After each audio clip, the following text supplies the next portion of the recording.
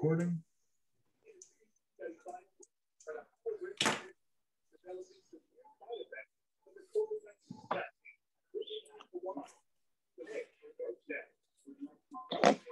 Give another minute. Should be able to start.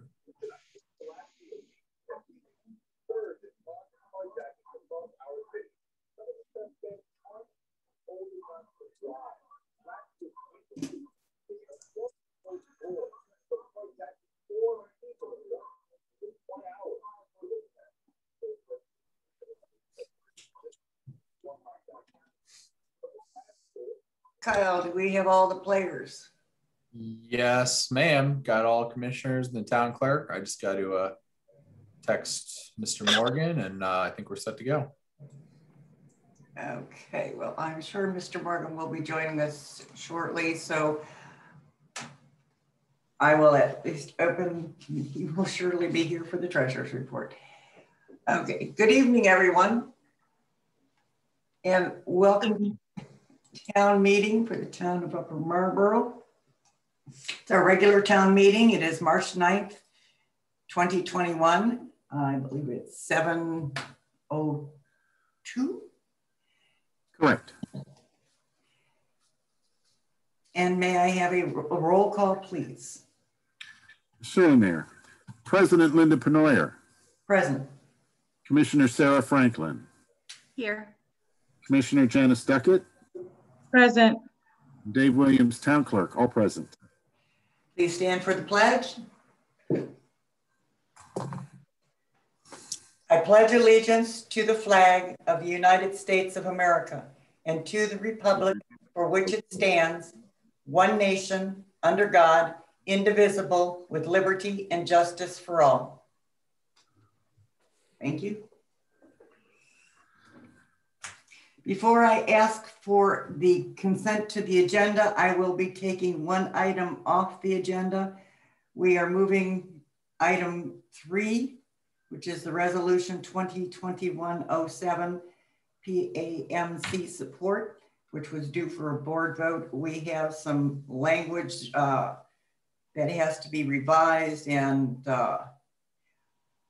I'm moving this for a discussion item at the next work session. So with that in mind, do I have consent to the agenda? Yes, I consent to the agenda. Thank you. Okay, I am asking for approval of the motion to approve the February 9th, 2021 public hearing minutes and the February 9th, 2021 regular town meeting minutes, the February 23rd, 2021 board work session minutes, and the finance report and approval of the treasurer's report as of February 28th, 21. I motion we approve meeting minutes and financial reports for the month of February 2021. Do you have a second? Second. Thank you. All approving? Aye. Aye. Aye. All ayes so noted. Can I get a better pen? Okay, moving forward. We will start with Greenwell Consulting Group report. And we have, I saw Tia. Yes, and I should have changed my name. And there we go again. Jacob masquerading as Tia. All right. Yeah. Good evening. It's good to see everyone. We're officially halfway through session, 45 days. So I just wanted to give some quick, legislative updates for the state in general, and also for the town. So one of the biggest topics this year is, of course, police reform, and leadership has really made it one of their top priorities, both in the House and the Senate. And last week, the Senate finished their weeks of deliberation and in their hearings on a reform package. So the package contains 9 bills, the biggest of which and sort of most controversial both in Annapolis and in the media has been one that would repeal the Law Enforcement Officers' Bill of Rights, and another which would allow citizens to review sort of the internal affairs records of ongoing and past cases with police officers. Sports betting is another major topic. The gaming subcommittee passed out the sports betting bill last week with a handful of amendments that expand the number of mobile licenses and retail licenses. So there should be about 15 mobile sports betting apps total come next year or at the end of this year, and about another 15 to 20 in-person betting facilities. Like I said last month, the closest one to the town would most likely be the Washington football team's stadium, and then MGM Casino would be the other one. So that bill is now going to the full House floor this week, and they'll take a vote, and then it'll be off to the Senate. For the town, we had Commissioner Franklin testify on House Bill 619 last week, which was great. It was very well received. Our team's been working with Delegate Harrison for about 18 months now on this bill, which would allow for the town to implement speed cameras as a safety precaution on your, very heavily trafficked residential streets. So we were excited to see that the hearing went well and the bill is moving forward this year. There's also finally been some movement on the federal stimulus package. While it's still uncertain what exactly the qualifications are, or if there are any at all, similar to the CARES Act from last year. Right now, the town is slated to receive about $150,000 in relief funding. The numbers are subject to change, but the bill passed out of the Senate last week and just needs to make it out of the House one more time before President Biden can sign it. Both in the House and the Senate, there hasn't been any pushback for the municipalities and the counties receiving funds, which is good because there was some a couple months ago when we had a different president, but there hasn't been anyone trying to sort of remove the direct payments to the municipalities. So it looks like the $150,000 should be coming to the town this year, which is great. And that's all I have for this month. And if there's any questions, I'm happy to take them. Jacob, could you clarify what the funding's supposed to be used for? I know the last round of stimulus, there were certain criteria, but I guess this one's just general lost revenue, correct? That's what it seems like. So I was talking with Nan Mann, and she's with Chris Van Hollen's office, Senator Van Hollen's office, and she was going to get back to me on what exactly the specifics were. She seemed to think that the qualifications would be completely different from the CARES Act, and it would be far more open if there were any qualifications at all. Before I go on, any record saying that specifically, that is what I'm currently being led to believe, and what I'm also sort of hopeful for, because that gives the town and the county as well a lot more flexibility with how they want to spend this money and how you guys sort of see your recovery as as it pertains to you all. Absolutely, thank you. And just for the public, I think that we're kind of have it on the board's agenda to talk about that at the next work session. We should have a bit more details, but so far it looks like it's going to go and replace the lost parking meter revenue we missed because of the courthouse being closed for the past year. So thanks, Jacob. That's all I have. Kyle, will we talk about it? Sorry, will we talk about it at the budget meeting next Tuesday at 11? We could do either. I think we're just waiting to hear the specifics on Obviously, exactly. I didn't want to try and put it up there and then the bill falls through. So we're not counting any chickens until they hatch. But whenever Greenwell and Jacob and all them are able to get us some details, we can definitely bring them before the board. Invite Greenwell up and talk at one of the budget work sessions or the next March work session, however it works. So thanks, guys. Absolutely. Okay, anyone else have any questions for Jacob? Hearing none. Jacob, as always, thank you for your sage advice and keeping us informed as to what's going on there. And that is one heck of a job you do. All right, and thank you. Have a good night. Good night. Okay, our next is up will be public safety. Chief Burris. Good evening. Good evening, everybody. I hope everybody is doing well. For the month of February, you'll see that we had 10 disorderly report calls, 1 business alarm, 2 accidents. We had a child custody call, 1 check on the welfare, vandalism, family dispute, and suspicious person, 1 fight call, and an unknown trouble.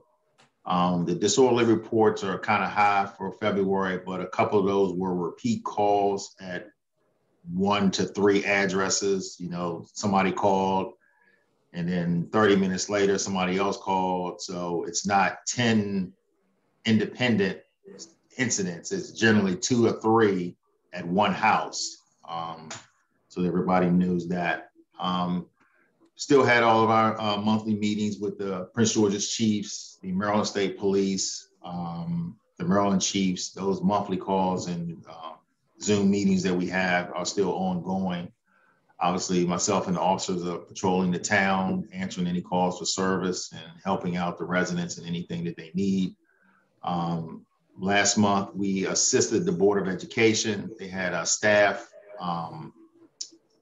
package giveaway that they wanted to give all of the teachers. So they did that for 2 different days. So we assisted with traffic and helping them get the people in and out to make sure that everything was smooth and there was no traffic backups on School Lane and actually out on School and Old Crane when they were going out the other direction. Myself and Town Administrator Snyder, we participated in the IPS, which is our parking vendor company, just trying to get all of those things tightened up to make sure that when they come on board, we have everything that we need and making sure that we have all of our equipment and all those things ready to go once the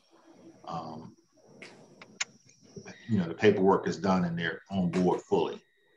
Myself and Town Administrator Snyder, again, we participate in an MML sponsored tabletop exercise dealing with leadership, doing community division and civil unrest. It was, I think it was 4 hours, something like that, where we had to work with other individuals across the state of Maryland. There were other police chiefs, there were mayors, there were town councilors. It was a very good exercise. Caused you to think on your feet. You know, we had a mock civil disturbance with, everything from protesting to the mayor's internet's conference call went down, and it was just like a real life catastrophe, and you had to handle it. So that was a good training. So also I participated in the District 2 Coffee Club. They started that back up. They don't have anything new, just talking about the things that they generally talk about each month. And then also we received some mass donations from the Prince George's County Office of Community Relations. They were gracious enough to give us some more masks and face shields. So that's pretty much it for the month of February. If anybody has any questions, I'm willing to answer. Hi, Chief Burris. This is Patty. So I tried calling the non-emergency number, and that non-emergency number, they go through a diatribe, and it takes forever to get to actual report. And then it actually tells you if you're calling for a municipality to call your municipality. That's the first I've heard of that. And I don't know why they would tell you that, because they know that most municipalities don't have 24-hour-a-day coverage. So I'm not sure. That's the first time I've heard of that. But you still should call them, because most of the municipalities are dispatched through Prince George's County. It could have been if it was, did they say anything about a non-police related call to call your municipality? Well, it's their recording. Their recording tells you, if it's an emergency, dial 911. It's a non-emergency, and it goes through all of these steps that you can do, and it takes a really long time. But it finally says if it's a non-emergency, I should call my municipality. And this was during the day. First I've heard of it. So I would say, and I'll tell anybody on the call, stay on the line and tell them what your issue is. Because either way, they still have to dispatch the officers, whether they're Upper Marlboro or whatever municipality, they still have to dispatch it through their system, because most agencies don't have their own self-dispatch. That's only the larger municipalities who can actually do that. So I'm not sure. I'll have to ask. But yeah, I would say still call. I just recommend you just call the non-emergency number and listen to it, because it is really long and bloated. And honestly, by the time I was still on the phone with them, one of your police officers was on Service Lane, and I was able to walk down and talk to them from my upstairs, and I was still on the phone with a non-emergency number. So it's really a long conversation, but it did tell me to call my municipality. And do we have a number to call our municipality for a non-emergency? Or do I just call the town hall and ask them to do something? I mean, what is that process during the day, since we do have police during the day? You still need to call the non-emergency number, because we don't self-dispatch, or we don't dispatch from the station. And that's the reason why the non-emergency number is there, because most municipalities can't dispatch from their station. So you would call here, and I would tell you, if I answered the phone, I would tell you to call the non-emergency number, and the town staff would tell you the same thing, because we don't dispatch police officers from the town. We never have, and we never will, because to do something like that is probably $5 million to get your own station up and running for something like that, because you have your own dispatching. So we don't do that. Laurel and Bowie do that, right? Yes. That they're probably the only two, but they Laurel, Bowie, Greenbelt, and Hyattsville. Those are the only ones that do it, in Bladensburg. So I think maybe their recording is, if you don't live in one of those municipalities, you have to ignore it, kind of, because probably they have so many people that they're just trying to get those people to call. Well, I just thought Chief would give me his phone and I just call him anytime I need something, right? Residents can also call 911 if they have any issues with the non-emergency number, correct, Chief? I mean, it goes to the same building.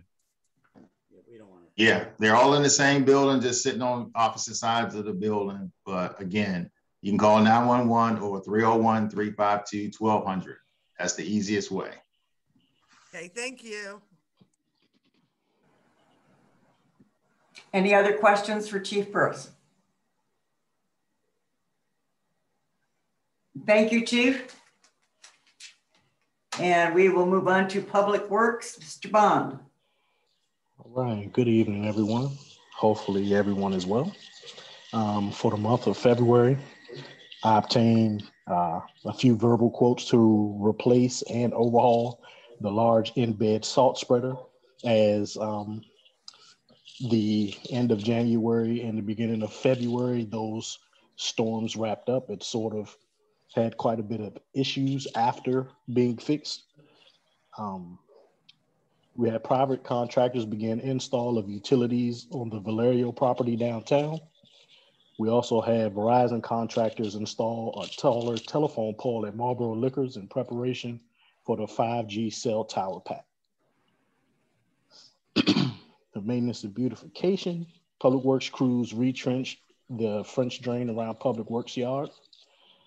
Maintenance, we performed maintenance and deep cleaning of all winter weather equipment before it was dismounted from the vehicles. Once again, we focused on things that broken over the last few storms, headlight replacement, hinge pins, couplers, things like that that are easily worn out. Public Works vehicles were pressure washed and degreased to remove salt and road grime, and routine fixing and replacement of meter heads was also completed. We had WSSC contractors replace water lines along Water Street. Also, Granite Inliner, a contractor for WSSC, began pipelining along Church Street and 725. For weather related, of course, we had multiple winter weather events that resulted in quite a bit of plowing, snow pushback, and spot treating. These treatments resulted in usage of more than half of our salt reserves that we saved from last year. So going into the winter months this year, we will need to replenish that. For refuse accumulations, things going to the landfill, for the month of February, bulk was sort of, it's actually been the slowest I've ever seen it. It was 1.18 tons. And for yard waste, it was 0 tons. Yard waste was, for the majority, collected, and a lot of it was actually mixed trash. So we sent those items to the landfill as well. It's the only reason why yard waste is at 0. Also, bulk was light, and we were able to hold back on multiple trips to the dump, and leftover accruals for February were dumped the beginning of this month. So you will actually see that reflect on next month's status report. And we had 0 dump body rentals for the month. All right. Are there any questions, comments, or concerns? Hi, this is Patty. Darnell, your group did an excellent job of cleaning up that snow.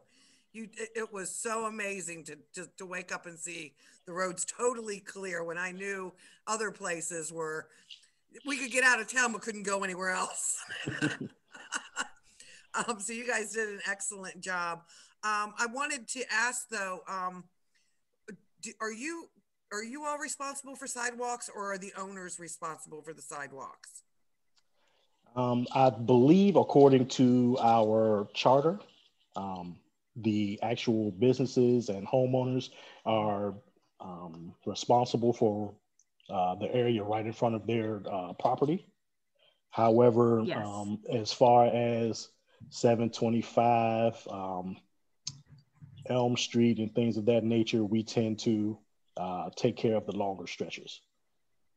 And the town did send, we had a couple of complaints and sent some letters to some of the businesses, at least on Main Street, who didn't shovel in front, and we got some complaints. So we, the code enforcement did send a few warning letters to them. Obviously now it's warm, so it doesn't matter, but that's something we're gonna kind of emphasize on next year and push through. But it is technically the responsibility of the person who owns the property adjacent to the sidewalk. Because I know Trinity also had some issues clearing their section of the sidewalk as well.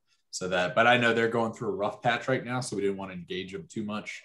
But that's something we've been keeping an eye on. We got pictures of everything and proof because we did get some complaints. So I just want to put that out there too.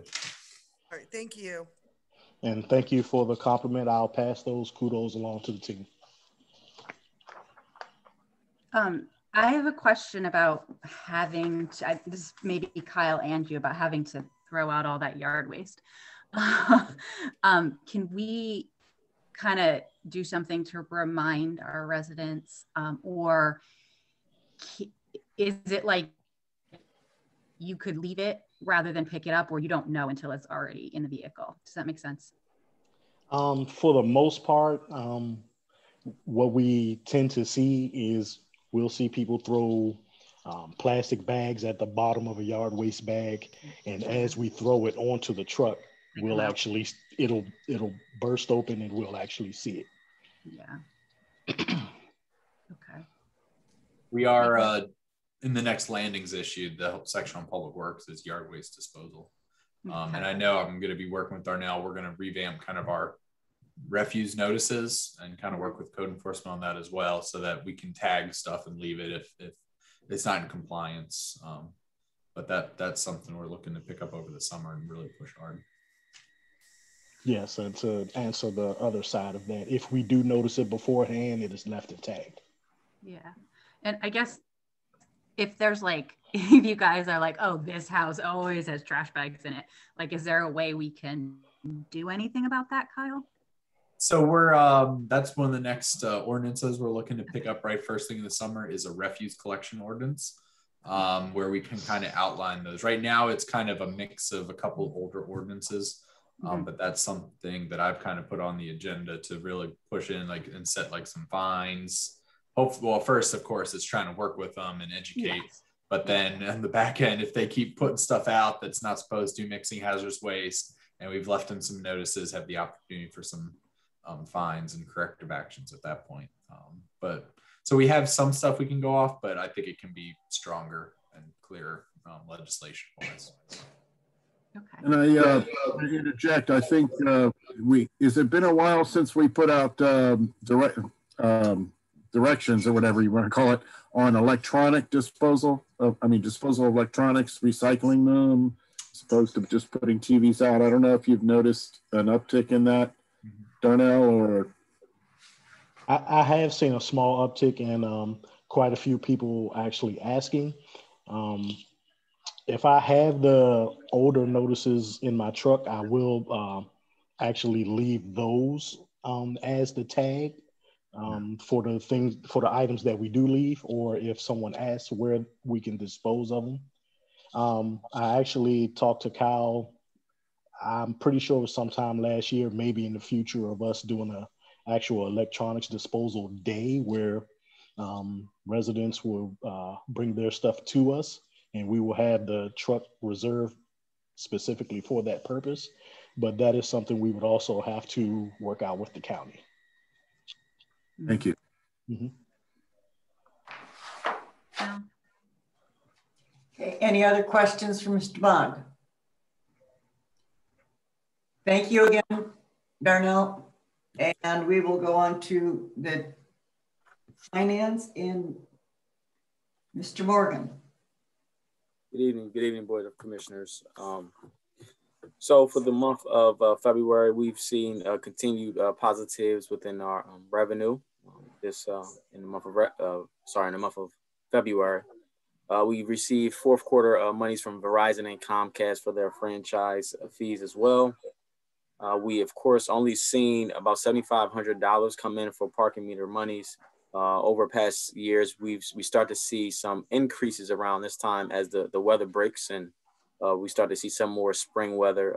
However, we don't know how that position will still work with some of the things that's going on with a lot of course, Zoom or virtual meetings going on, but we'll try to continuously to track that.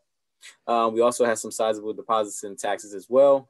And again, that's an area that we'll probably start to see a decline with as we're near the latter stages of this fiscal year. I think we'll probably see a sizable one in the month of June, possibly right before the fiscal year turns over.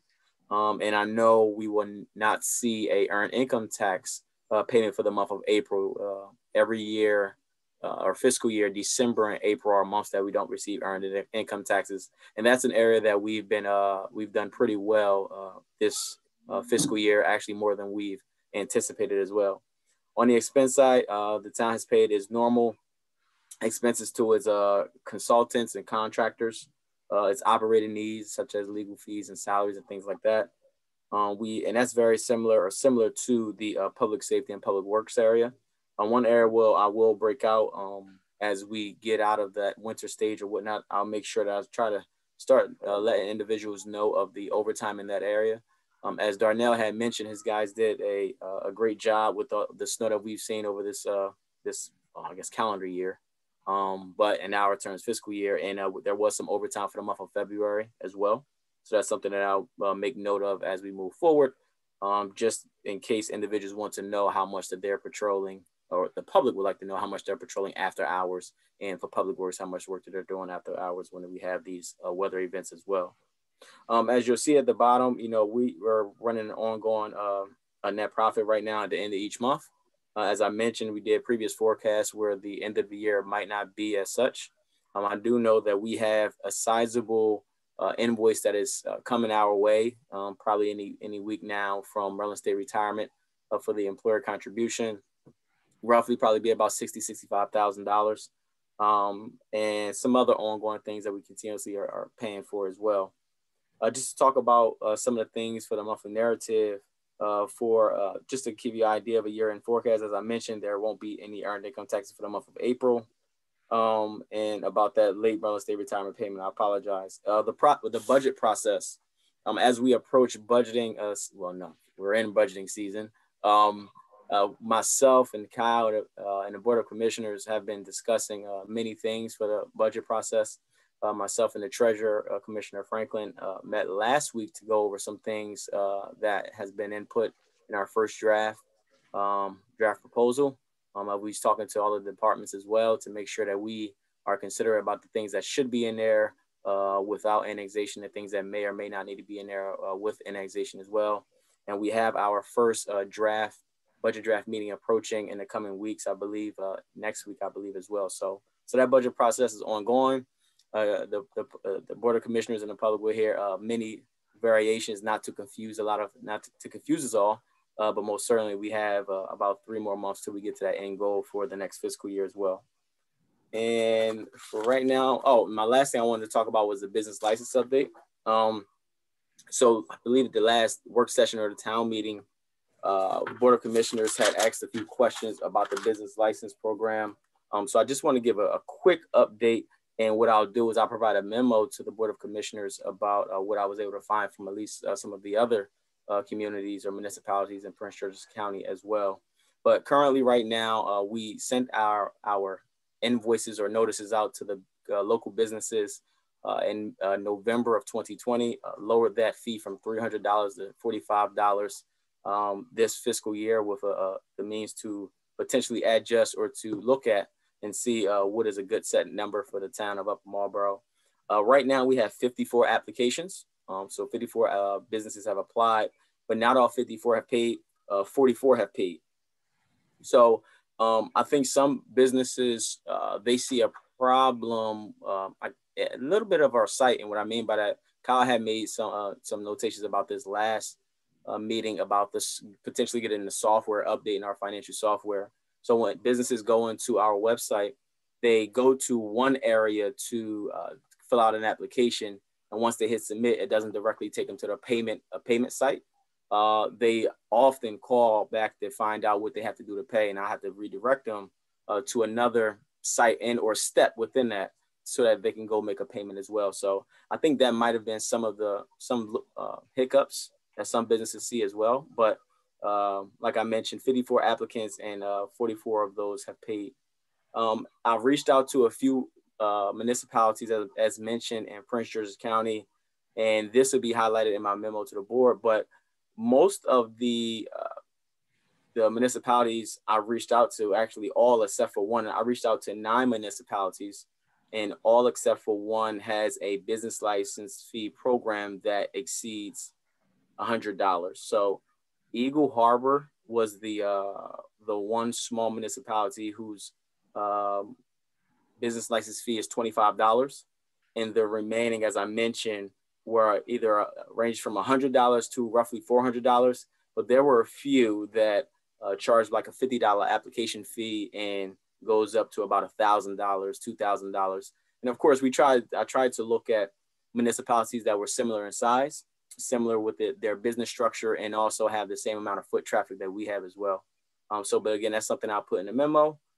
There was one municipality that did not have a fee structure like we did, but like we do. Theirs were based off of gross receipts, and that was Berwyn Heights. So that's a little bit of the business license research that I've done. And I'll pinpoint that in the memo. But that's all I have for the finances for the month of February. Thank you, Will, for doing that and explaining it so clearly. Hi, this is Patty. Is there a detailed report of all of the spending, or is this all this? I didn't see it in the packet. That's all. I didn't see it in the packet, all of the breakdown for the different areas. Is that not being shown anymore? It's in the packet. It's after the meeting minutes because they are approved along with all the the treasurer's report and the meeting minutes. So at the end of the meeting minutes, there should be the treasurer's report in the packet. I thought I was looking at it and I never saw it. Okay, I'll go look for it again. Maybe I'm looking someplace in the wrong spot. Thank you. I didn't see it. Okay, any questions for Mr. Morgan before I let him go? Thank you, Will, for that presentation. And next up is Dave Williams from the clerk's office. I do not have a report at this time. Okay, thank you.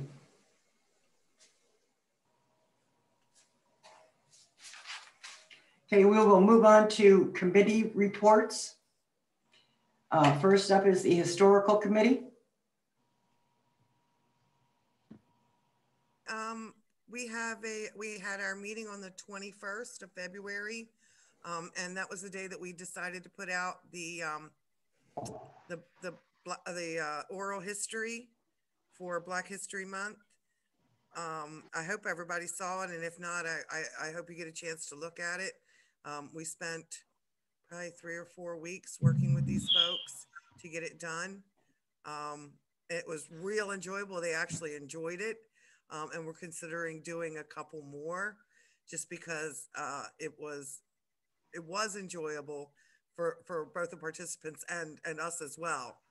And then we will have our next meeting on March 21st.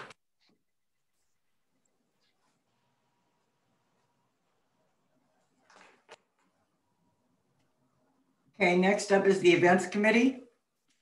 Thank you, Patty. Events, my two committees, events and green team, didn't meet. So there's not a lot of events going on, and the green team was just everyone kind of was like, oh, wait, we had a meeting tonight. So we'll work that out for next month.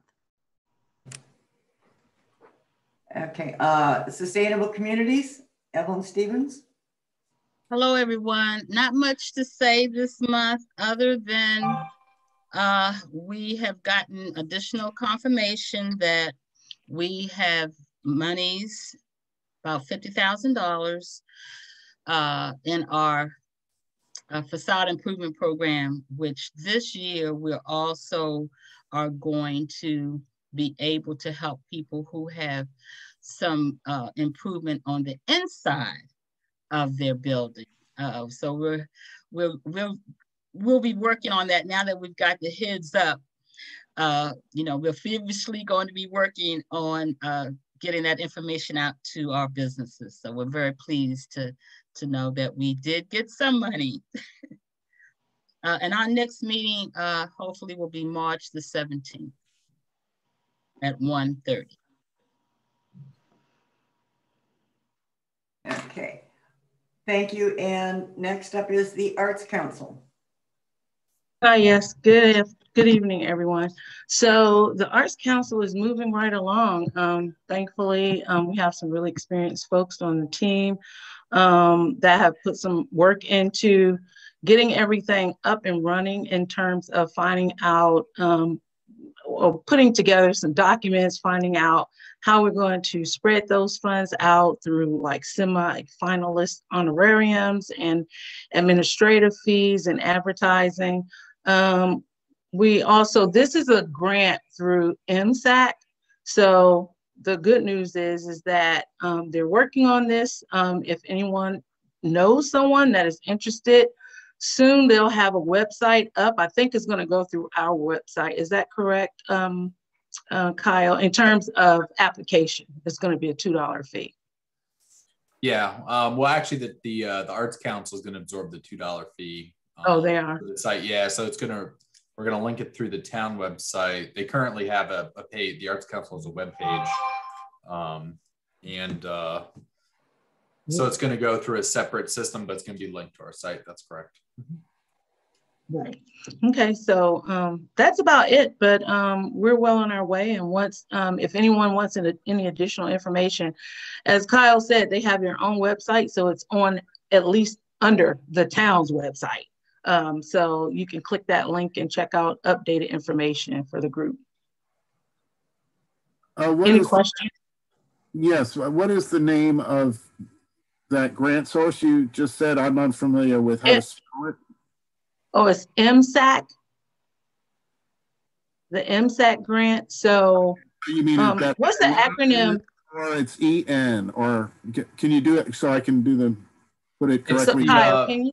Yeah, it's the Maryland State Arts Council Public Art Grant. Mm-hmm. And I just got an email today. I have to forward it to the Arts Council. The County Arts Council is also opening up a municipal public art grant. So that's information I'll be sending up, but that's really exciting as well. So now we have 2 pots of funding to apply to. So we'll stay tuned for that. Well, that's very exciting news. So that's really good. Thank you, Kyle. So this is going to go towards when we talk about the mural that we've been hoping for, some of that. So it's more exciting news to come. So we look forward to seeing what the art committee is going to do for the town. Thank you, Janice. Yes. And do we have a representative from CERT? Yes, I'll speak about CERT. They actually, last month, they actually assisted the Office of Emergency Management with doing some emergency preparedness bags. They did that on 2 different days, and then they had their regular monthly meeting, and that was it. That's it for CERT. And we did have a representative of the Marlboro Volunteer Fire Department, but they are on an accident in Bowie, and they just asked for more units. So it may be a bit. And I was going to see if the board wanted to bump up the PG Fire letter issue as well, but maybe we'll give them some time to see if they hop on. But we do have Chief Wright with the Ritchie Volunteer Fire Department to speak about that letter when we get to that agenda item. Okay, thank you. I just want to say that Marlboro Fire Department was here, but they got. I saw them and I thought, where'd they go? Yeah. That's one of the not hazards, but that's part of the job. Yeah. Moment's notice. Okay, we will get to that letter shortly. It shouldn't take us much longer. Next up is the commissioner's reports. Sarah, do you have anything to report? Well, I really enjoyed testifying at the state on the bill regarding the speed cameras. That was super fun. So I hope I get a chance to do it again. And I'm plugging away at the vision plan, and we are starting to get into warmer weather. So I did want to kind of start thinking, we've got the budget to do, so I don't want to distract from that, but I wanted us to kind of start thinking about getting out in the community and talking about what people want to see for the future when we can be outside and it's a little safer for everyone. So those are my reports. Okay. Janice? Thank you. I just received some calls from some neighbors on Rectory concerning like parking on their grass and things like that from other neighbors. These are incidents that are happening pretty much after hours. Those neighbors that are partying pretty late and into the early morning, maybe it's just like 1, but it's causing a situation for quite a few neighbors. So I don't know, I'm just trying to figure out what we can probably do, maybe in terms of putting up some signage. Possibly, I know some people don't want to see another sign. I mean, but, I'm just trying to think if anyone, has any opinion about that. And because of course we had someone else talk to me about their yard being just trashed with the parking. They're actually taking up the entire street. So you could barely get through there on a Saturday at night. You could barely get through there. So if you live on Rectory, you're probably going to have to come around to School Lane to go down the back way to get to your house. So Chief, is that something? I did talk to this particular neighbor to let her know to call 311. I'm not sure if you received a call about that. It was on Saturday night. I don't know if that was in your report, but I did let her know that she, to follow the process, and hopefully we'll be able to take care of it. But it is becoming a situation. And so I don't know, the person is pretty concerned that it could get worse as the weather changes, because, you know, they like to gather, and, you know, people do, but it's pretty small back there, that driveway. So the street and people's, you know, their yard space. So I don't know what we could do about it. Just want to put it on the radar. So I know right now. So, no, go for it, Chief. Oh, so no, I was going to say, yeah, I'm looking at for Saturday. There are no. That was the 6th, right? Yeah. Yeah, there are no calls for anything. I'm sorry, Chief. It was Friday. I apologize. Nothing Friday either. Okay. That was the 5th. Yeah. So the best thing to do is to tell them to, you know, call the non-emergency number. That's the first thing. But the other thing is have them talk to their neighbor. You know, if this person is a neighbor, you should be able to reach out to them and just say, hey, look, you know, I have a problem with you having your little get-togethers or whatever the case may be, but just make sure that your visitors are respectful of the neighborhood, respectful of people's lawns. And if they even want to take pictures to show the neighbor, look, this is what was left in my yard. This is how my yard looked based on your guess. Hopefully they can, you know, have a little bit more neighbor-friendly environment the next time, but definitely have people to call, because if we don't know about it, you know, I understand they told you, but basically officially there's no report of it. And if it was that bad, somebody should have called other than the person that you actually talked to, because I'm sure there's, you know, the houses are right next to each other. So definitely have them call and or reach out to their neighbor with, for lack of better words, pictures, or knock on their door and say, come look now, look at all this stuff that's laying in my yard. So hopefully whoever car that is, or just tell the people to come clean it up. I mean, that's. Yeah. I did that, the client, so I know that they need to call, not the client, I'm so sorry, I'm used to saying that. But I did mention to the neighbor to that's always my go-to, contact 311. But they feel as though it could be a situation if they actually confront their neighbor. So not everyone is comfortable doing that, and she's done that before and it has not worked. So she's at the point of no return with this situation. But yes, I know you said that she didn't call, so I don't, you know, I will make a note to let her know that she should try to reinforce that, to tell her, like, please make that phone call. But it's not just a neighbor, so I just want to tell you, but it's not. And I also have a couple of photos that she sent me. I probably should have said that first, but I do have some photos that she sent me, and it's several cars. It's probably like 12, maybe 15 cars blocking up the street, running on top of people's grass. I mean, just parking anywhere. So also this person probably needs to look at their property as well, because it seems that there could be a citation in the future. Okay.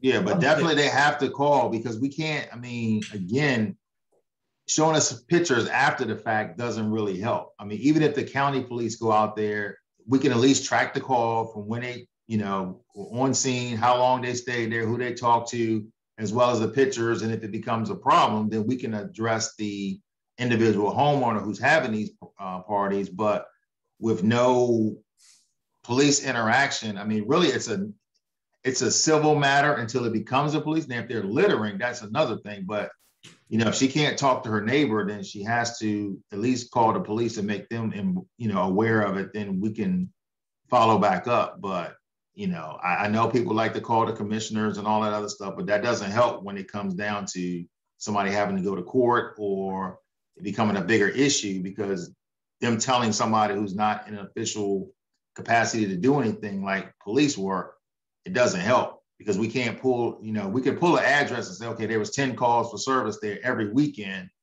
but right now nobody on the street called. So.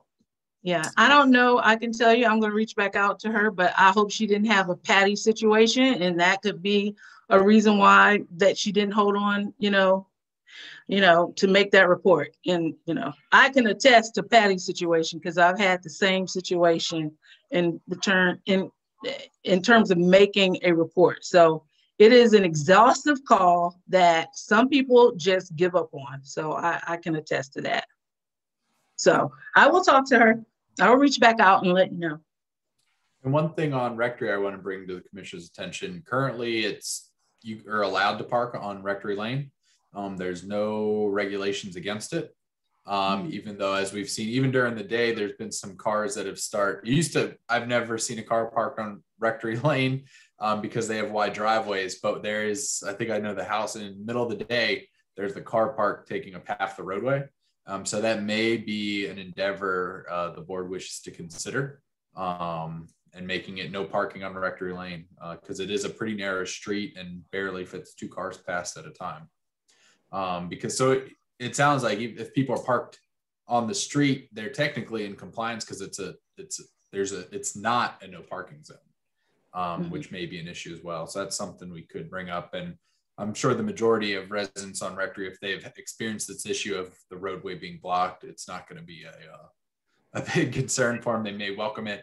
I know we talked about doing no parking on one side of Spring Branch about 5, 6, 7 years ago, and that was met with resistance. And then the HOA, Marlborotown HOA, requested us to make one side of Marlboro Drive no parking as well. So that's something the board can do. And it's usually the passage of a resolution.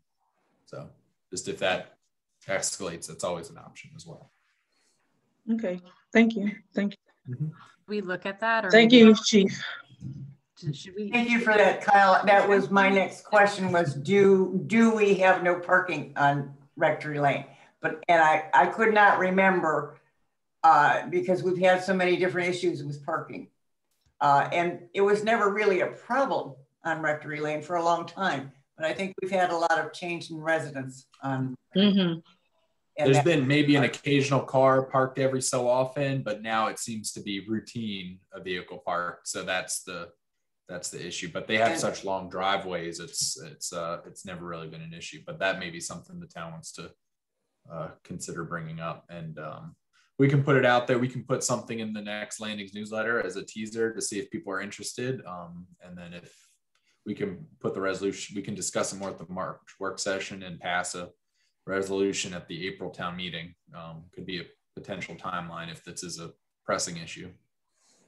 Do you think we could, if we put it on our work session agenda and then just like kind of publicize that it was on the agenda so folks could come into the call and kind of, maybe we could make public comment on what the opinions are part of that? Is that something we can do? Or should we could accept written, or if they just want to shoot an email in support of something like that as well, they could either join the call or send some sort of supporting documentation as well. What I have found in the past, like when we did it with Spring Branch, I just said, we're having a discussion at the town hall on this date about parking on Spring Branch Drive. And I put that note on every door. And we had standing room only, as long as people are aware of it. So that would probably be the best way to do and get that out there. And people will come if you say you're going to restrict their parking. Believe me. Well, they may welcome this one, but we could also put some signage up on either end of Rectory, because it will mainly affect the Rectory residents. We could put some signs on the stop sign saying the town's considering parking. Visit the town website for more info, call town hall, and then there we'll have the information for them to join any meetings. Well, like I said, we can also make that, I don't have a problem walking up and down Rectory Lane and giving everybody a notice. That way I know everybody on Rectory Lane is aware of it. So, I mean, sorry, Linda, sorry, go ahead. Yeah, that's an easy thing to do. Yeah, nice day, up and down, 1, 2, 3, everybody's got a notice. That way they can't say they didn't get it, they didn't know about it. Yeah, I think that's a great opportunity. Yeah, I'm just wondering if we should, like timing wise, if we should have a meeting for it, or if you think we can handle it at the next work session. I don't know. We could discuss it at the next work session, have an opportunity for people to discuss, and then approve something at the April town meeting. Or depend, if it gets worse, we could do both at the next work session. Well, it would also depend on what kind of reaction we got at the work session. if we get 3 people who show up and there's only 3 people on Rectory Lane that are complaining, that's a different story. But if you open a floodgate when you say, come and talk about it. Yeah, I was just thinking, should we do it in April so that people have more time, or should we do it in March? It's really just the time sensitivity of the issue. If the board feels like it's an issue that should get addressed pretty quickly, we can move it March, or we could push it to April. Okay, I'm looking at it this way. We have a resident who is at wit's end, and I can appreciate that. What we don't want it to do is escalate any sooner than it needs, it can. I don't want the situation to escalate for that neighbor. Right. And this is a way for that neighbor to voice her opinion along with others as well. Yes. And she would probably be more comfortable in that environment. So yeah. I think we should do it at the work session to just let everybody know that it will be discussed at the work session. Yeah, because it's not just the one resident. It sounds like right. There's parking all along it. Yeah. So it's something to think about. You'll have differing viewpoints on it. Yeah, and that's the point of the discussion. Janice, do you think March works or is too soon? I think March may be too soon. I know that it needs to be addressed because I think with the good weather, we're going to hear about it again. I do believe that, but I don't know. I think that March may just be a little too soon to make sure that she's there and available. I think, with everyone's work schedule, I know this person is working every day, 2 jobs. So, they may not be able to, make that call so quickly, I know it's in 2 weeks, but that may be too quick for them to be able to jump on a call. I would like to say so, yes, so that we can get this ironed out, but honestly, I don't think so. Well, and it gives people more time to kind of draft an email if they want to draft an email or right. kind of move it into April is my thinking. Because I know I would see the notice and go, oh, I need to tell them. And then I would realize I forgot because it was 2 weeks later.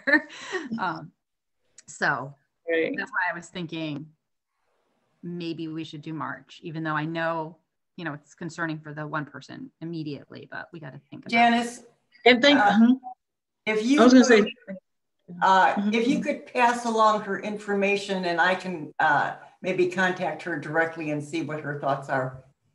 Okay. And no problem. Sure. We can make a decision and she'll know that we're addressing the situation. Yes, absolutely. Sure. Absolutely. Thank you for that.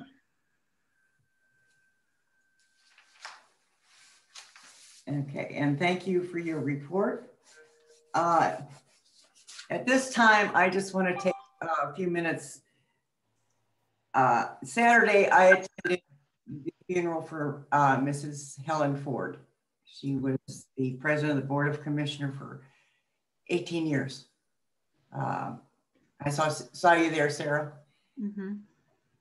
Yeah, Marcella came with me. I also went to the viewing prior to that and had a long discussion with her son. She was a force to be reckoned with in this town.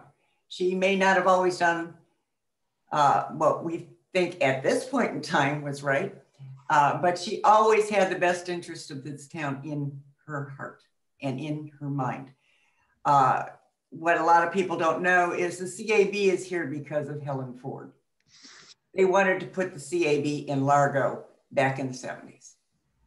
And she fought to have the county stay here because we are the county seat. Fought for the post office to be built here. She fought for everything that she felt the town deserved.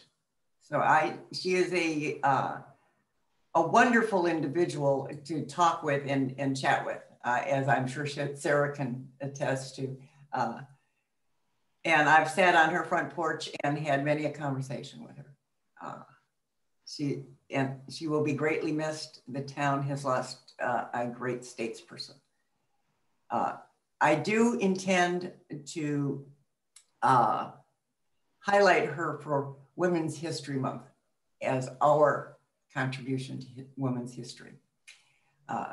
And as we noted this past week, women have been very influential in the town of Upper Marlboro over the years, much more so than men. Most of our commissioners have been women. And we again have a full female board. We had one with Tonga and Wanda and myself. So I think that we will continue to be that force that drives this town forward. And Mrs. Ford was just the beginning. So and you will see that come out hopefully very soon. But if you have any anything you might want to pass along about Mrs. Ford, please feel free to email town and let us know. A lot of people knew her very well. She knew everybody, and during her tenure.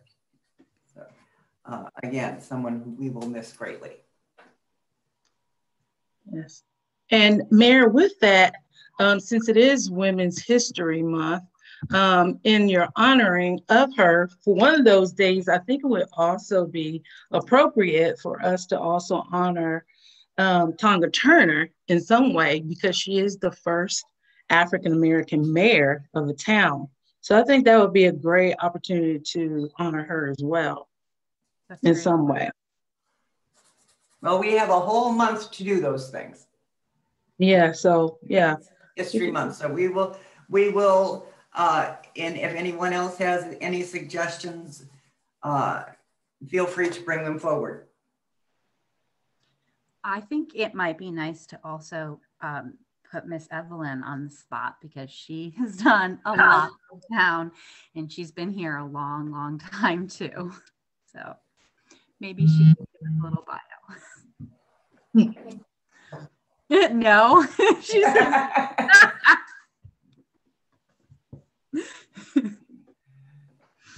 like I said, we have a whole month to do some finagling there.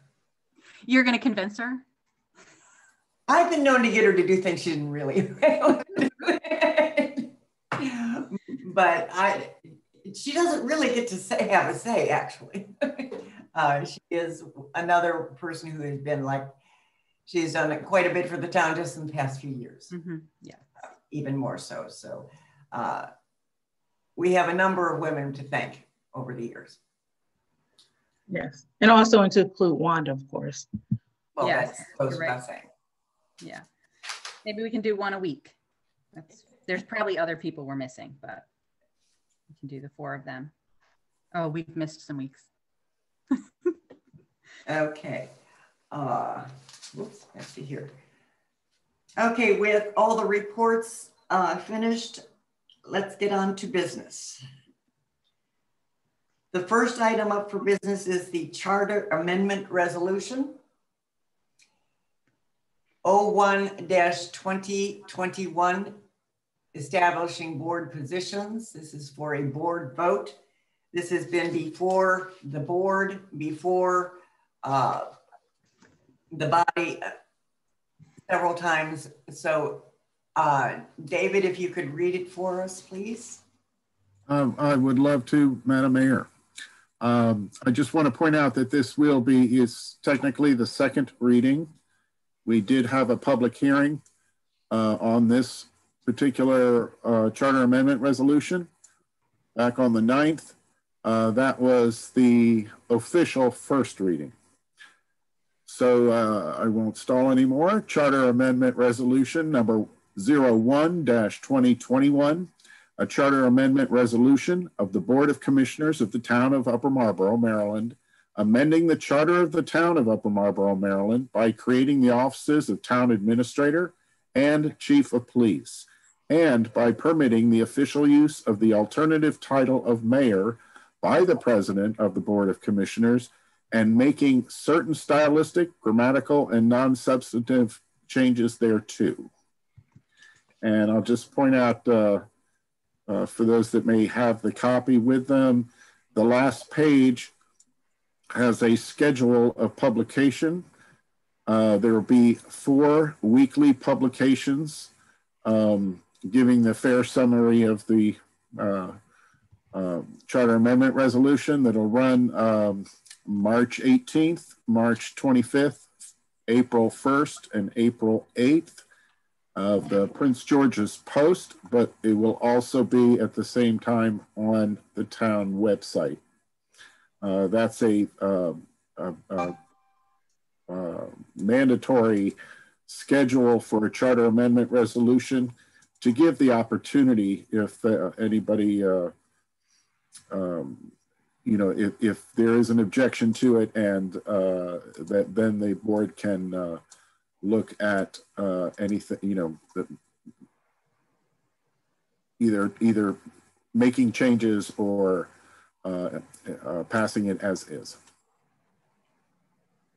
Okay, do I have any questions or comments before we take the vote?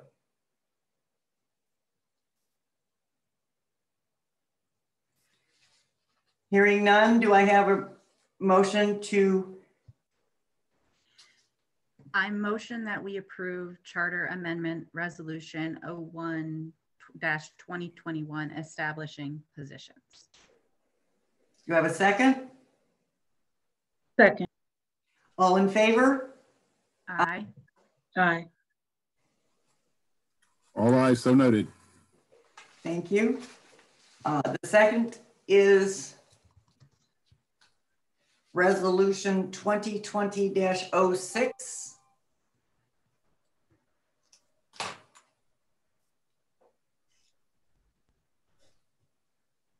Which is the extension of the, I'm sorry, the extension. I was muted. I was going to read aloud the thing. Okay, would you please? That way then I don't have to go there. Yes, Mayor.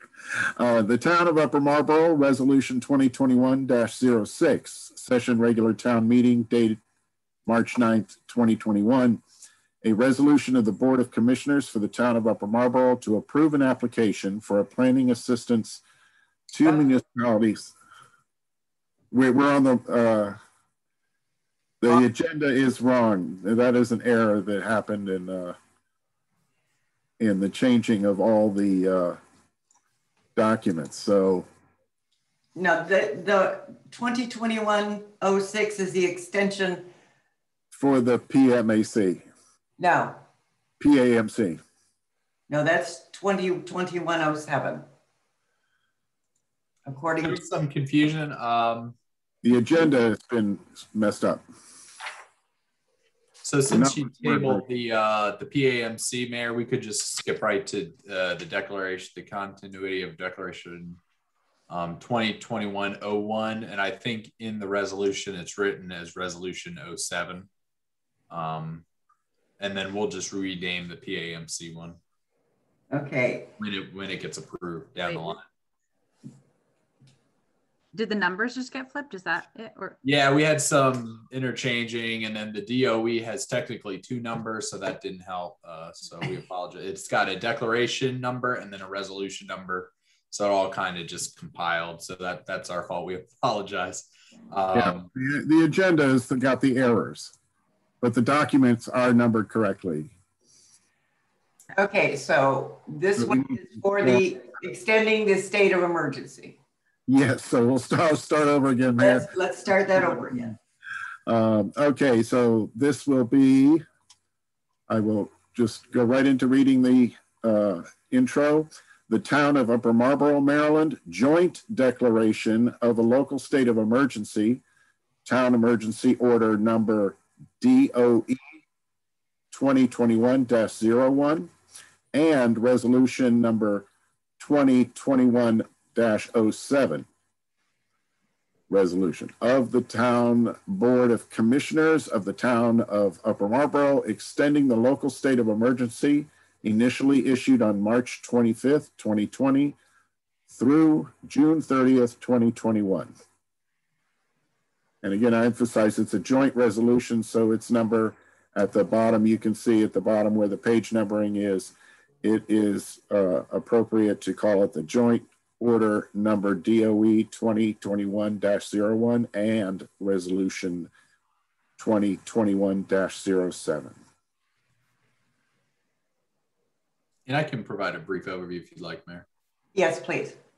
So this is, as everyone knows, we've extended the declaration over time. To extend it requires a board vote if it goes over the 30 days. So this is the 4th extension. It'll run through June 30th, 3 to 4 months as usual. So we're not doing it every month. There's only 2 real changes compared to in it. One is it allows general government to be a bit more flexible in allowing more on-site hours at town hall. Previously, we had 1 person in a day with rotating days when people were in.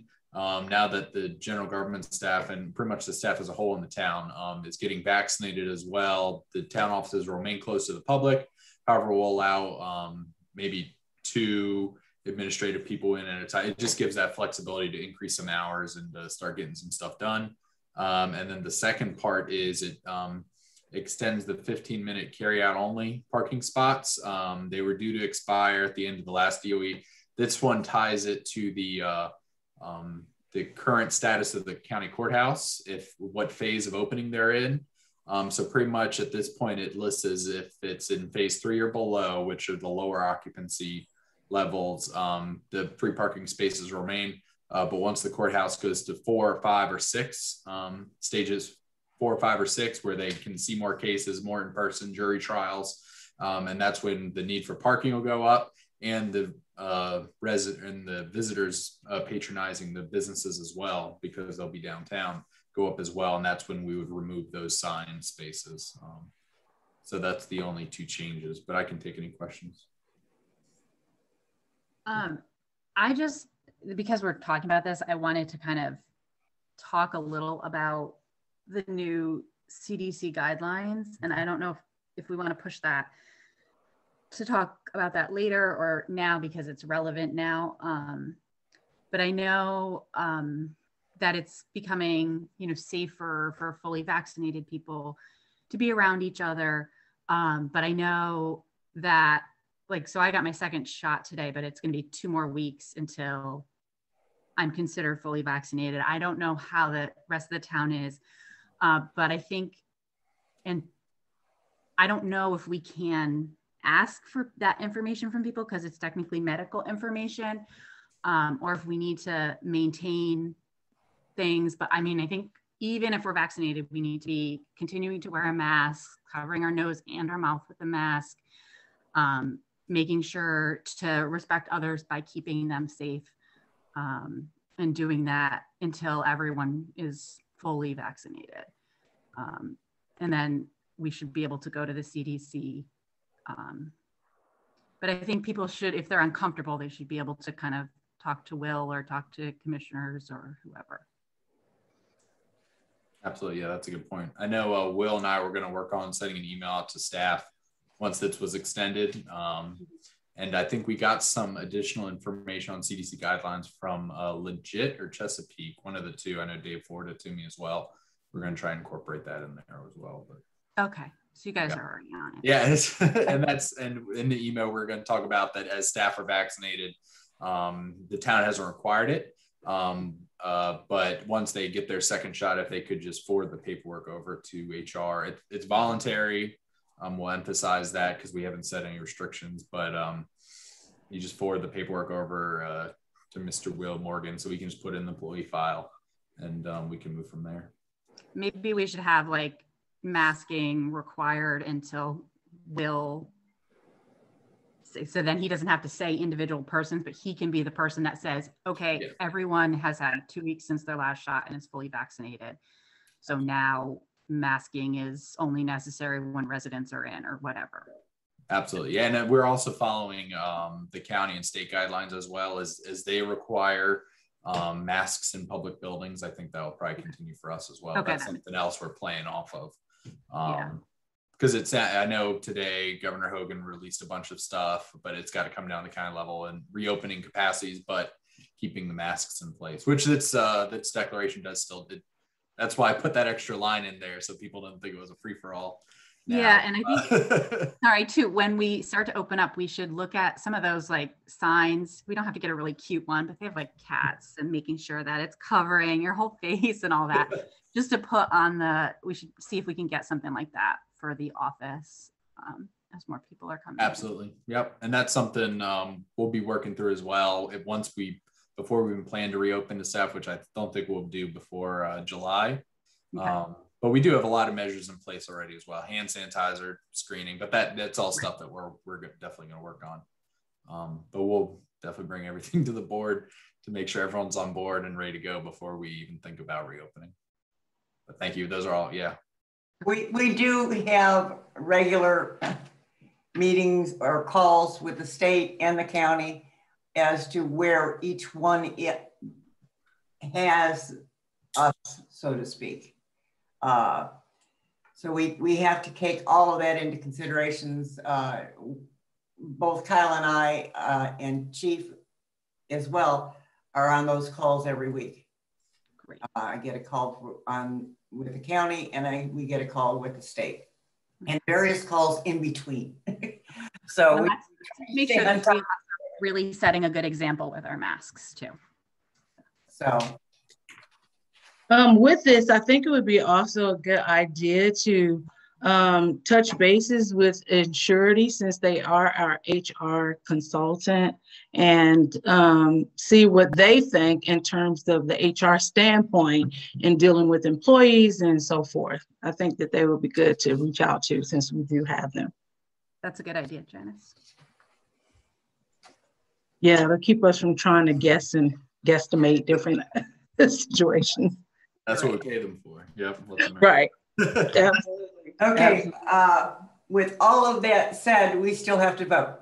Okay.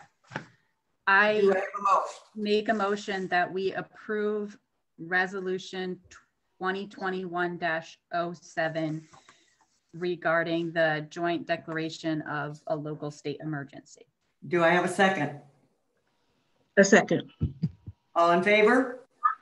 Aye. Aye. Aye. All ayes, so noted. Thank you.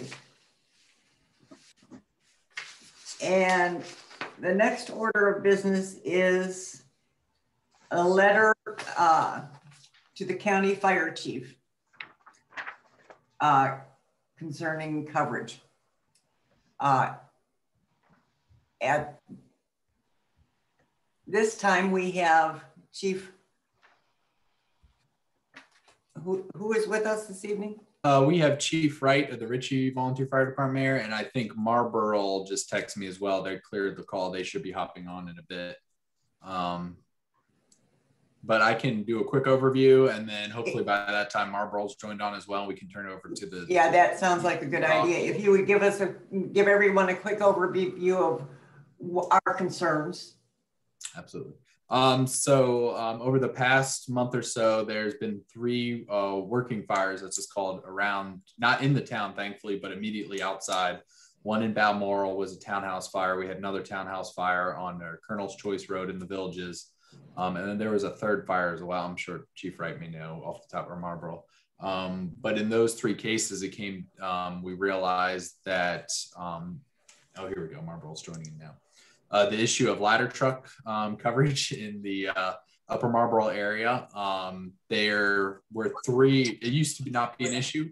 There was a ladder truck at the Marlboro station up until about 3 or 4 years ago. They moved it to the Croon station, where it sat up until just a couple months, because they realized that at the Marlboro station wasn't helping, because if there was a fire in Marlboro, the Marlboro Fire Department would take the fire engine versus the ladder truck first.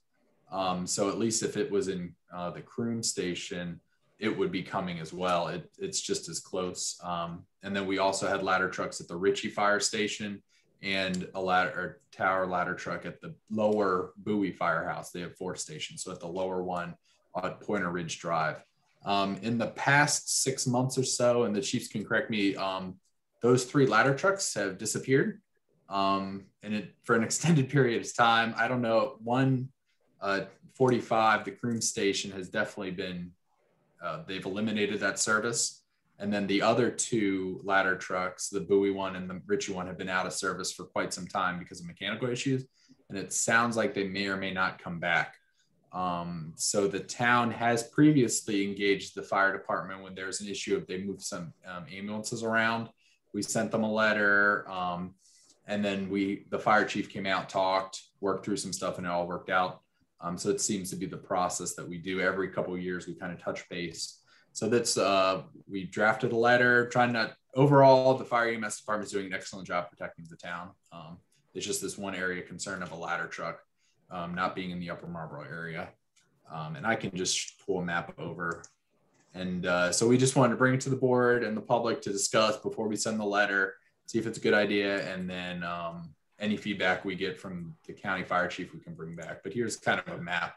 And I'll turn it over to Captain Kendall and Chief Wright if they want to kind of give a better in-depth situation of the ladder trucks. Hello, everybody. This is Captain Wallace from the Marlboro Volunteer Fire Department. I'm sure most of you guys have seen or heard me around. So like Kyle was saying earlier, our station is located downtown Upper Marlboro, Maryland. So when a fire comes out in our first due area, a ladder truck here wouldn't really benefit the citizens of Upper Marlboro, like the town. We take the engine first, which has hose and water. The ladder truck at Ritchie, which Chief Grady, Walter Wright, he's in the meeting as well. His ladder truck is due to over 75% of our first due.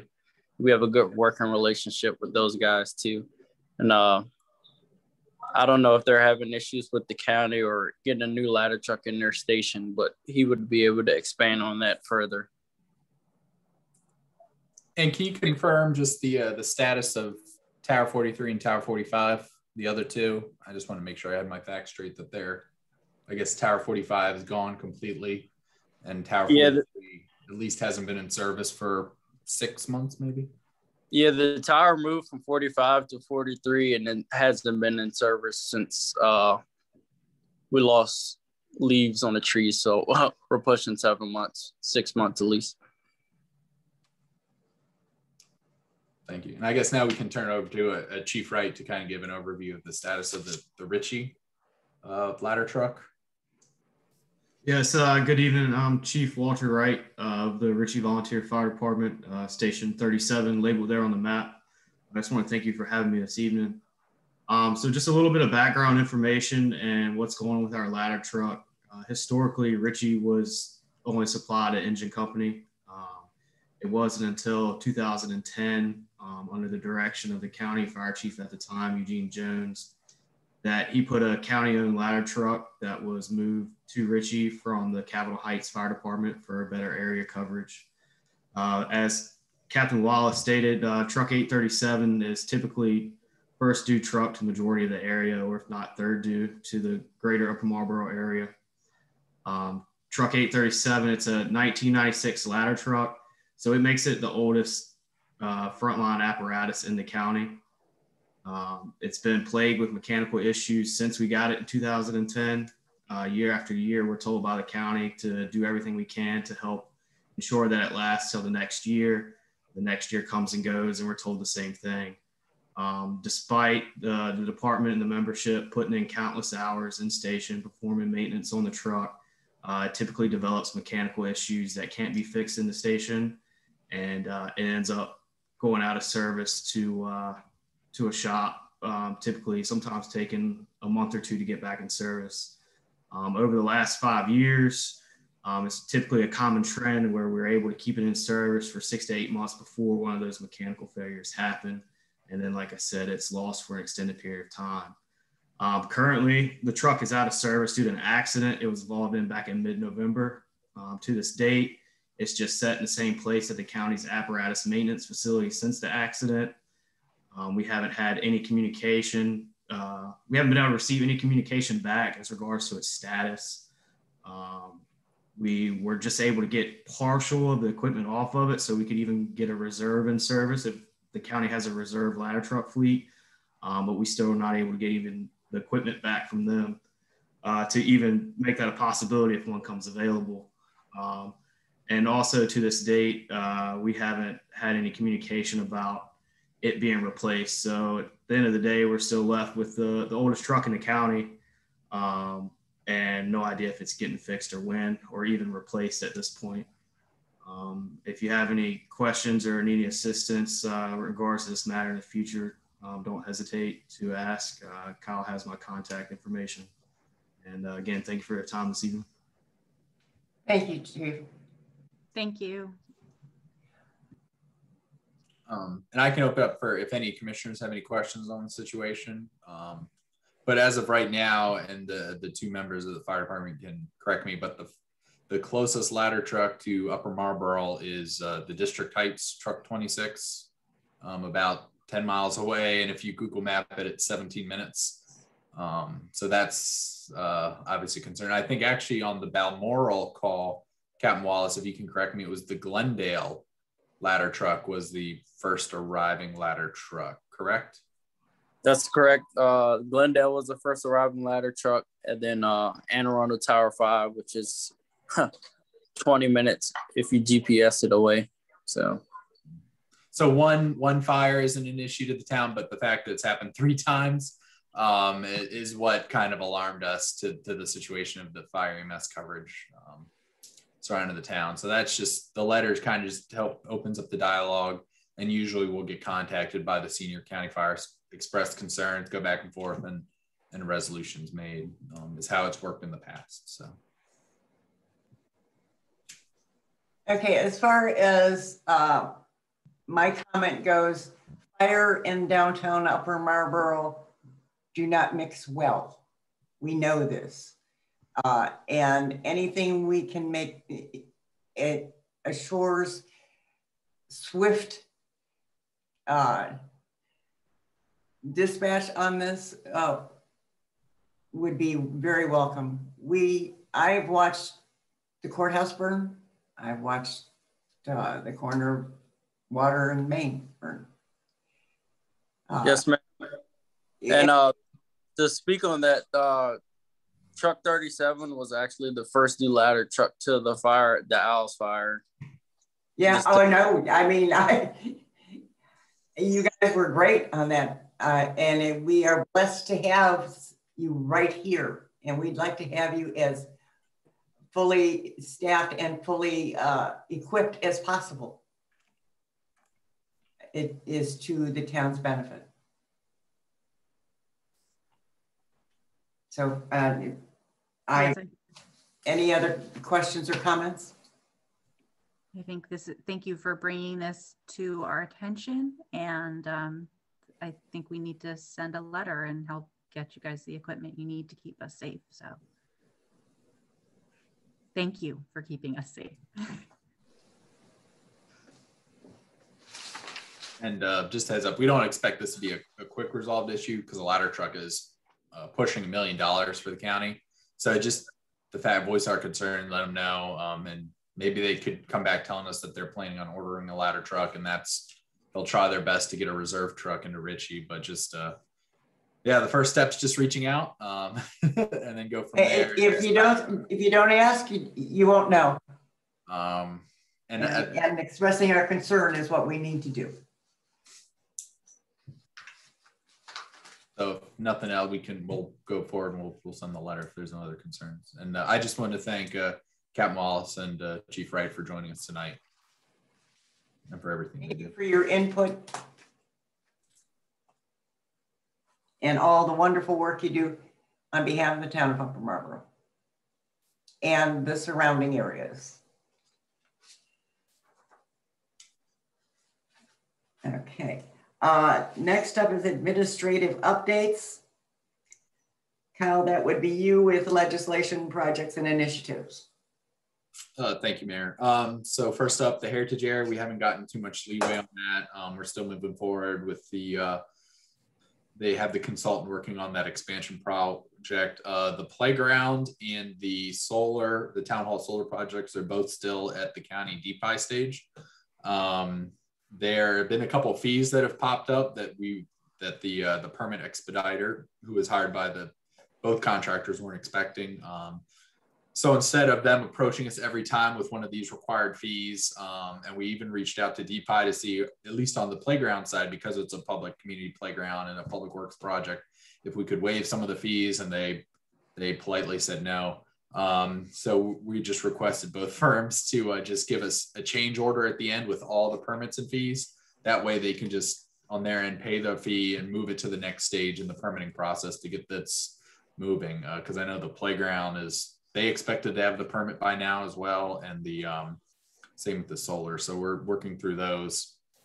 I know Mr. Morgan's working with the auditing firm and the accounting firm on the financial policies. So hopefully we can get that up and running and effective for the next fiscal year. So we're starting the next fiscal year out solid. The Pepco vehicle charging stations are, I could probably take this off. It's on hold over at the Showplace Arena. It's been in construction mode for about 6 to 7 months. I'm not sure what the status of those are, but they did mention them on a Pepco call that I was on. They were talking about that. So I'll see if we can get those up and running, but obviously the plan is to bring those charging stations into downtown Upper Marlboro and other areas as well. The mural grant application, as Commissioner Duckett touched on, is moving forward. And it may be, we're thinking as 2 murals are coming through, we may request 1 mural be funded by the county, 1 mural be funded by the state. So that's plans moving forward. Main Street, Maryland, I reached out again. They apologized for the wait on getting us back to our affidavit or our affiliate status. They've been bogged down with a bunch of the COVID relief funds have been flowing through their office, but they promised to hear back, or I should hear back from the next couple of weeks so we can get that going. The employee handbook and job descriptions moving on very quickly. I know I've talked to both Chief and Mr. Bond about their job descriptions for comments, and Mr. Morgan and I are speaking with the HR firm tomorrow. We have 2 formats for the job descriptions we're going to talk over with them. And then once a format's selected, we're going to pretty much merge all those into that format, tweak them, bring them before the board at the March work session, hopefully, and then approve them in April. So be on the lookout for that. Same with the handbook as well. Solar project I talked about, park enforcement upgrade. As everyone knows, we went with IPS. And so IPS sent us the startup package. We gave them all the information we needed, and where there's even a cost savings. Because when we ordered the printing, we don't have to order new ticket paper for the printers, and we don't have to order new printer hardware. We're going to keep what we have and use it up, and then order new tickets from them moving forward. So they were actually pretty impressed that we could do that. We made the tickets generic so that we could, because we were planning ahead to doing this. So they said that saved both time and money. So that, because apparently ordering right now, the paper for citations being used for masks. So that's in short supply. So the fact that we had a supply is moving forward. So hopefully we can get them through the process and get everything going soon, and we can switch over and send Passport the letter letting them know that we're going to be no longer using them. I have not heard anything back from the Levy and Western Branch grading project from DPW&T. As the board's aware, they said back in October they would have it. But I did reach out to them, and I'm trying to work with them in Park and Planning about the path along there. So the grant funding for pathways, sidewalks, and whatnot's coming up and opening up. There's a couple of different programs on the state and federal level that I want to apply for and moving that forward. So I'm trying to get approval from Park and Planning in the county to at least let us apply for grant funding. And if we get the funding, get the project moving. So I'm just trying to get their consent to do something like that so that we're not waiting too long. So we're trying to take a proactive approach. So I'm working with them on that. Annexation, we've engaged the surveying firm finally, which is very exciting. We're trying to get them out here in the next week or so. They're trying to figure out their schedule so that they can do the final boundary survey. And from that, it goes to Attorney Best to draft the annexation. Resolution document. We did door knocking with Commissioner Franklin and Mr. Bond. It was pretty cold that day. And we were able to talk to some residents who are excited, some who weren't. But we're also working, I know Commissioner Penoy or Mayor Penoyer is working with 1 commercial property and then 1 more registered voter, which is, we need 1 property and 1 voter, and we're completely solid, ready to go. We've also sent, and that's where we're at. So on that, the budget development, we're pushing forward that. We looked at the calendar last work session. I'm going to be posting that to the town website so the residents know when to follow along. The sewer repairs are continuing around town.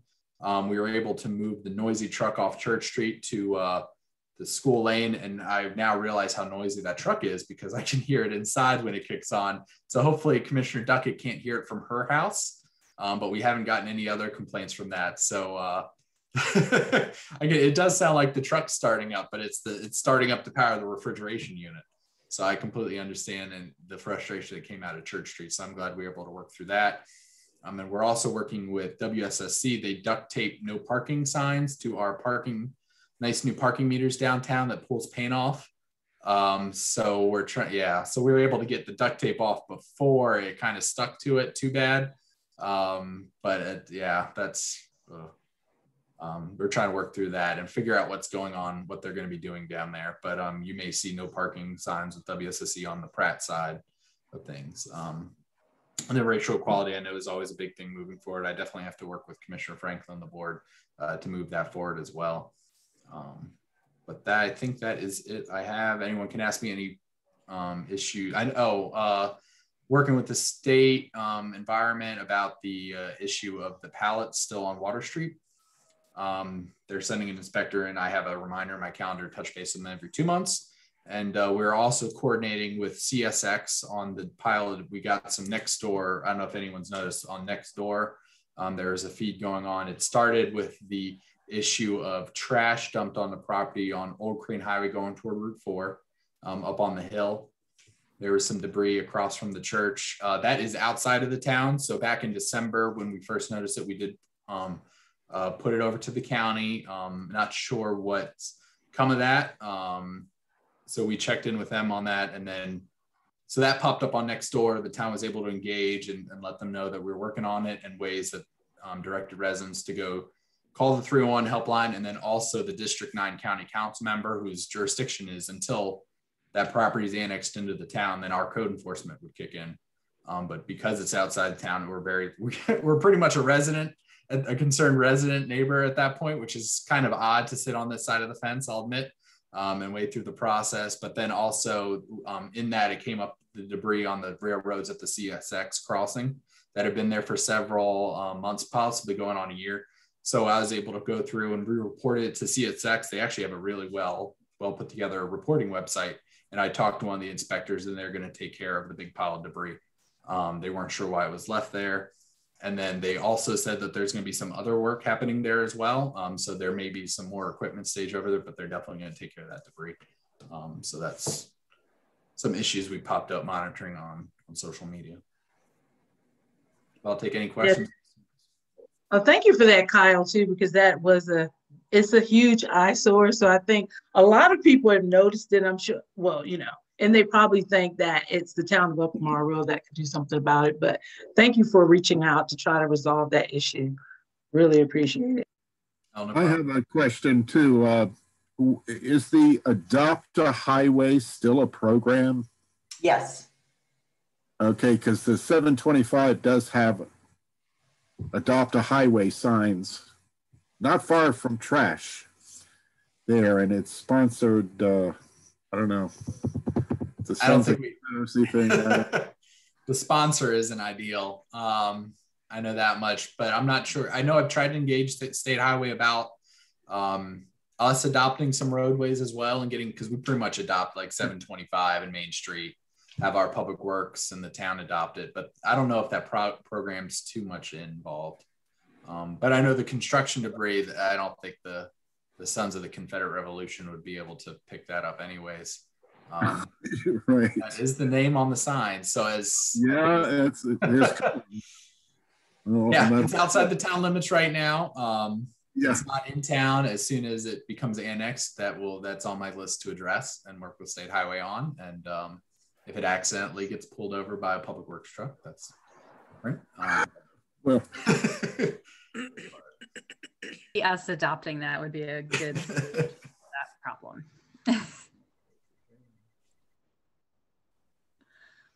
Okay, anything else for Kyle? At this time, I will open the floor to public comment. Anyone is more than welcome to make a comment on any subject whatsoever. Sorry, I forgot one thing in my report. And I just wanted to let everyone know that I've started to get some responses from HOAs. Remember when we talked about like an HOA collective? So I'm gonna probably be setting up a meeting in the next couple of weeks for that. Just wanted to like not blindside you with it when I set up a meeting and I didn't mention it. Hi, this is Patty.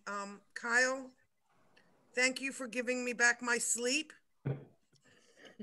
And now if you can quiet the peepers, I'd be appreciative. Peepers? The peepers started coming out now. I can hear them. Frogs.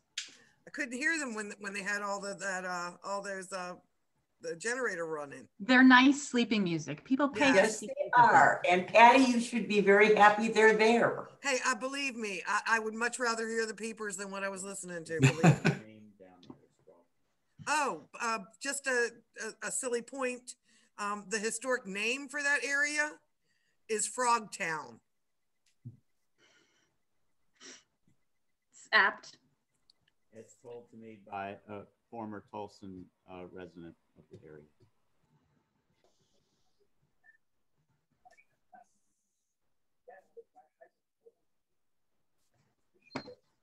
That's an interesting fun fact. Thank you. That'll be on the year-end quiz. Oh, the town was designated Tree City, USA. I apologize that I completely forgot that. So I contacted the State Forestry Service. They're going to have our supplies by Arbor Day, which is the first Wednesday in April. And so I'm trying to think of what kind of unveiling ceremony or something we can do because we get Tree City USA signs, is my understanding, to put on all the entrance signs. So hopefully we can do some sort of unveiling there. We can plant some crepe myrtles for Janice. Yes, exactly. So as long as you don't plant them anywhere near my yard, I'll be fine. I don't know how that escaped my mind. Helen did have the most amazing crepe myrtles in town. They're so awesome to look at. Right. Yeah, not when your car is parked underneath them. But it was her driveway, not mine. I just get to enjoy them. Yeah, right. Your car is parked underneath them. It is not a nice tree. Not your favorite. We do have a number of record trees in the town. We're going to try and locate them and send you on a scavenger hunt for them because we do have state record trees. That's a great kid event too. Yes. For kids. Yeah. As part of Tree City. And I'm looking to find some seedlings to distribute for the children to plant their own tree. Mm-hmm. I've got a couple of nurseries that are going to let me know. And planting a tree is a good thing. Mm-hmm. It gives children some ownership and they can watch it grow. I've got 3 trees in my backyard that I planted from seedlings from the Arbor Day Society 30 years ago. So I think Pepco was also giving out trees at some point in time, weren't they? They give out trees, like they have to do with like the shading and the like reducing your energy bill, and you can apply for them. So Helen Ford had some trees cut down because of the wires, and they were supposed to give her replacement trees. I think she worked with them to get Facynthias instead. I know I could talk to her about that because she had Facynthias on the one side. So I think it's also, we'll see in a few weeks, but I think it's Facynthias where that tree was to like balance it. But yeah, so if they take down your tree, they give you more trees, but there's also a program where you can get free trees to like kind of shade your home. I know this because I tried to get them to give me trees the red buds that I have at the street, and they wouldn't because they're not near my house. So it has to do with reducing your energy cost. See, now we have the question: do you put up solar panels and not trees? Because right now I wouldn't have a tree in my front yard because my whole front of my house has solar panels, and I don't need to shade them. Yeah, I can't use solar panels because of the way the house is oriented. See, ours has solar panels. Yeah, I guess it depends on your orientation to the sun. Yeah, as much as I would like to have a front yard tree, no. So they're all in the back, and we have a shady backyard. So the other thing I have is just to let you know, the last week or so at night, there has been a small white vehicle running up Church Street at about 60 miles an hour. And this has been like 2 or 3 evenings in the last week. And when I say 60 miles an hour, I mean he starts at Water Street and he revs it. He's literally putting the pedal to the metal by the time he gets to my house.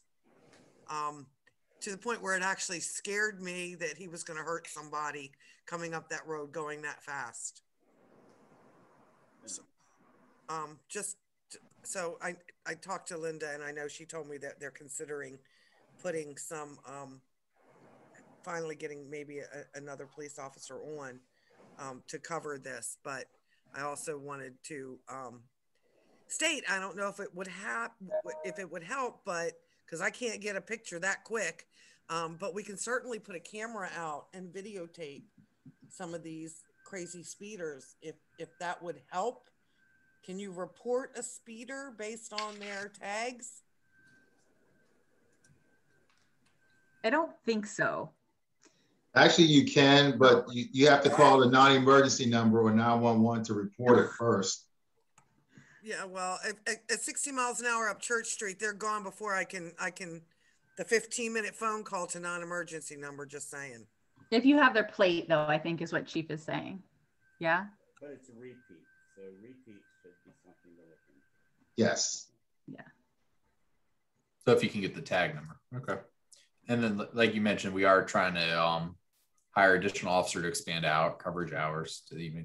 Did you say it was the same car, same time every day, Patty? It's or most days? Like between 9 and 10, and he's coming from Water Street. I don't know which way he's coming into Water Street, but as soon as he hits Water Street and Church, he flies. And I mean to scary speed, not just, hey, I'm going 40. No, he was literally sounded like he was drag racing up Church Street. Also, I wanted to let you know, there's 2 kids on dirt bikes running around the neighborhood once in a while. No tags, no lights, but they're running around on, I saw them come down Church Street at least twice in the last month or so. Just letting you guys know what I see.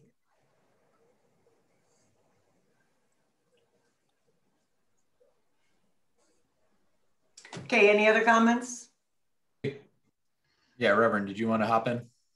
Yes, hi, good evening, everyone. Reverend Kevin V. Montague from Providence St. John Baptist Church.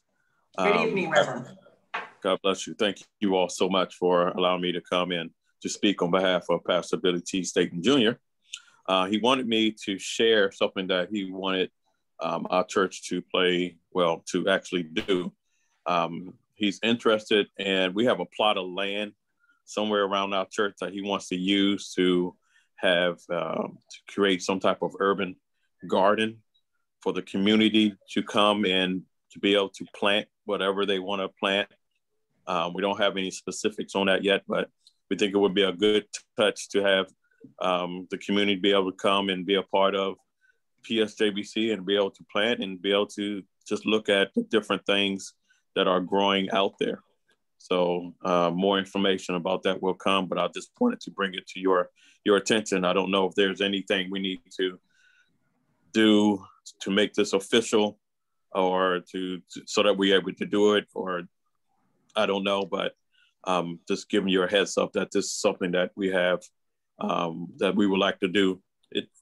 This is a good time that you can have a community come together, even in a social distance world, to be able to plant flowers or whatever, shrubberies or whatever, so that people can stop by and say, wow, that's beautiful.